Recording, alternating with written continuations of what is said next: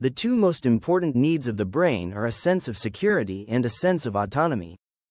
Security is safety. We learned that there is a part of the brain represented by the glowworm that is always looking out for threats, both physical and social.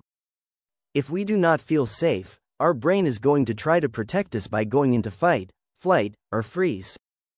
Autonomy is the ability to make our own choices and feel like we are important. We learned that we get neurochemicals that feel good when we feel successful. We also learned about the ant tools and merit badge that represented a sense of pride, gratitude, compassion, and purpose. Our brains are wired to want to work and be productive. Security and autonomy are basic needs for everyone, and they really make sense when you think about the brain science you have learned. You are just getting to a point in your brain development when security and autonomy are especially important: adolescence. Think about a caterpillar when it is a chrysalis. The caterpillar turns into a chrysalis so that it can change into a butterfly.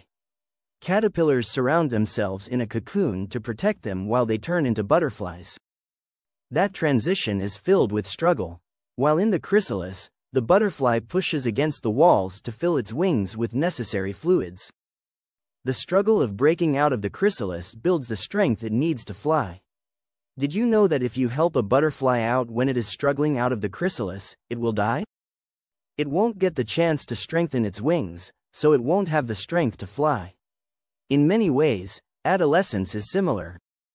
As you move from childhood to adulthood, it is important to feel safe and have trusting relationships that will be there to help protect you. But it is also important to build your wings and explore ways to become more independent. That takes struggle and challenge. It is not easy, and it often involves some struggle with the relationships in our lives. We may find ourselves pushing our family away and not really understanding why.